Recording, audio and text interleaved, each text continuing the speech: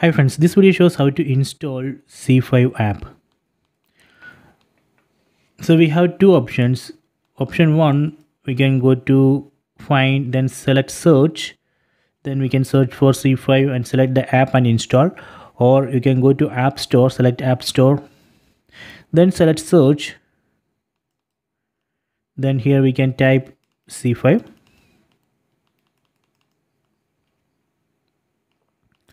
Select ZEE5, then select ZEE5 icon. So here we can see download or get, select it. So now it's downloading ZEE5 app, so please wait.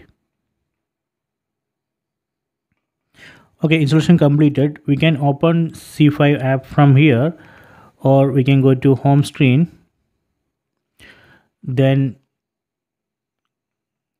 just go to home tab, and here we can see ZEE5 icon. From here we can open it, or we can go to my apps, select my apps. From here also we can open ZEE5, the app which we installed.